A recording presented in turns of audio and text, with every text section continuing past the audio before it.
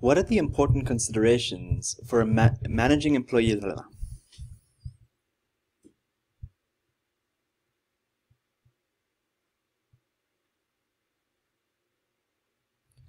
What are the important considerations for managing employee responses to a balanced scorecard implementation?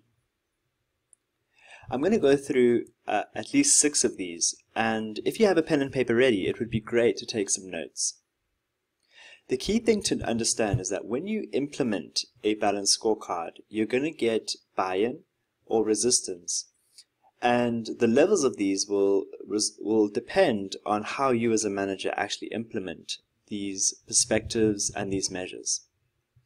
So when we're thinking about adopting a balanced scorecard, you need to think of a coordinated framework. You need to think about the language that you use, and you need to think about the strategic direction of the organization. And these are the critical things that you as a manager need to very much be embedded within and understand fully. In other words, what is our common approach to measurement? What is our language? And what is the big picture? The second thing is to think about the benefits of the balanced scorecard. In other words, it helps us get objective data, right? That helps us make better decisions, it helps us integrate our business better, and it can be used as a common basis for supporting a business case for more resources. So you can actually use the data to justify an increased budget for your department, for example. A third piece to consider when implementing a balanced scorecard is commitment, especially at the top. So you as a manager would need to ensure that there is commitment to not only the measurement but the management of the balanced scorecard. And you need to think about the relationship between superiors and subordinates and their level of buy-in. Management must use the balanced scorecard in an integrated and consistent way in order for it to be effective. And there must be regular communication about the results of the balanced scorecard.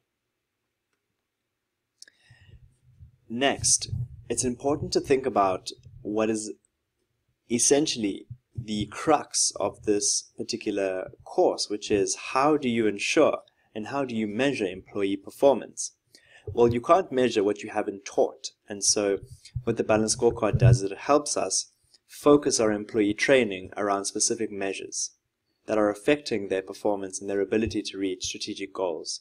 And that is a key component of imparting a training process.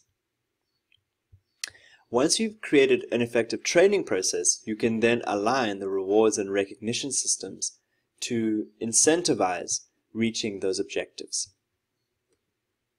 And finally, what it will help you do is implementing a balanced scorecard is essentially a matter of figuring out how to break down the organizational barriers that might result from or what the balanced scorecard is trying to break down. Okay, so you as a manager are continually thinking about how change is critical to the organization and how that change can sometimes create bottlenecks, inefficiencies, for example. And one of the ways you can do this is through success stories. So sitting down with your organization and saying, this is a great example of someone who's doing a great job at breaking down organizational boundaries, hitting their goals, hitting their performance measures and the like. All right. Now the key thing here is to think about the pace at which you implement the balanced scorecard. All right. If you take an aggressive approach, you'll overwhelm employees. But if you take something that's too slow, people will feel that there isn't sufficient, if you will, urgency. And so what you have to think about is a balanced approach to both measurement and management to integrate people into the system.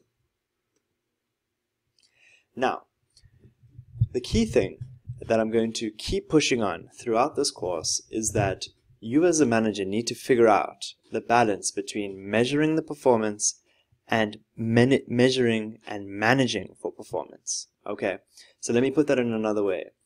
If you measure, that is one part of your job, but your other part is actually to manage to increase what you can measure, if that makes sense. So incorporating performance evaluation into the existing management structure is important, rather than treating it as a separate entity, and will greatly improve the long-term viability of the scorecard. So if you find yourself only measuring, only holding people to account, then you're not necessarily helping them think strategically about what they can do to increase their performance and ultimately the success of the organization itself.